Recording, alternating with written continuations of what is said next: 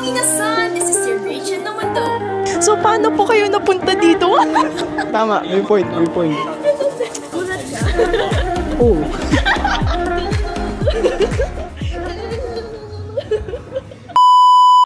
Ayan, magkakaroon po tayo ng spontaneous interview with our Project Micah, aka our one and only Mikas. Wak wak!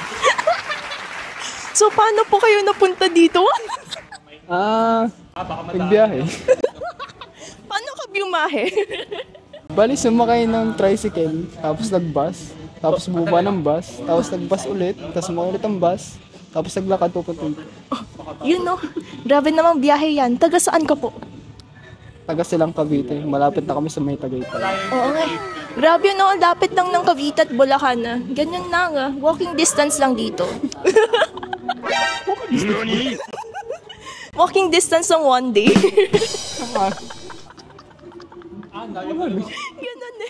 So, ayan. Ito, now is your time to promote your page para at least makita ng viewers natin. No? May page ba ako? Nag-delete, Char. Nakalimutan. Hey guys, kung kayo naglalaro ng unulit yun. Eh, wala ulit.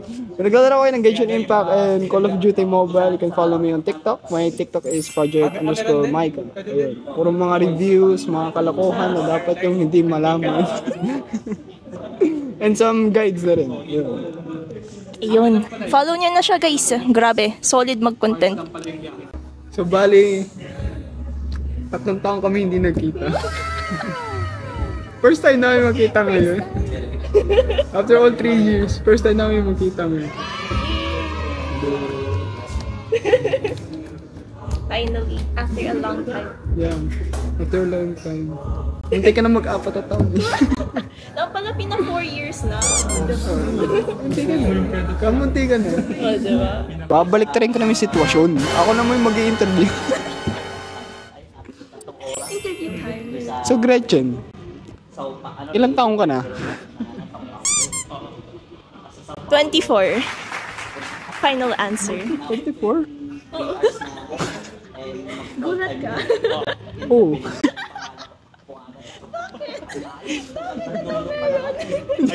Gulat ako. Mayroon na nalaman eh.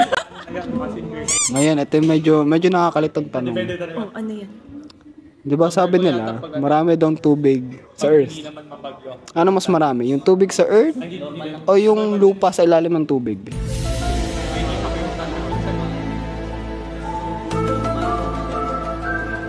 Oo nga, no?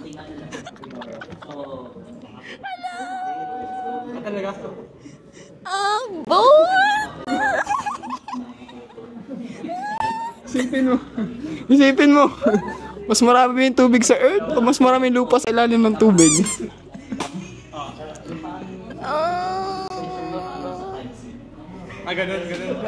Lupa. Kasi paano papatong yung tubig sa Earth kapag walang lupa? May point. Tama, may point. Ano ba ako kita itanong? So, sa lahat ng naging, yung journey mo dito sa Amplify, ano yung one of the parang challenges na na-face mo? Ayan, ang pagiging consistent. Kasi syempre, alam naman natin na streaming, wala masyadong monetary value na babalik sa'yo, diba? You're doing it out of passion. And dahil hindi pa siya stable when it comes to financially, dun ka mas lalong matcha-challenge to do better and to strive towards your dreams. So, ayan, it's all about the balance between doing what you can and what you can park in the future. Ganun. Wala akong pera eh. Same. Rest kaming broke. We're broke. Give us money.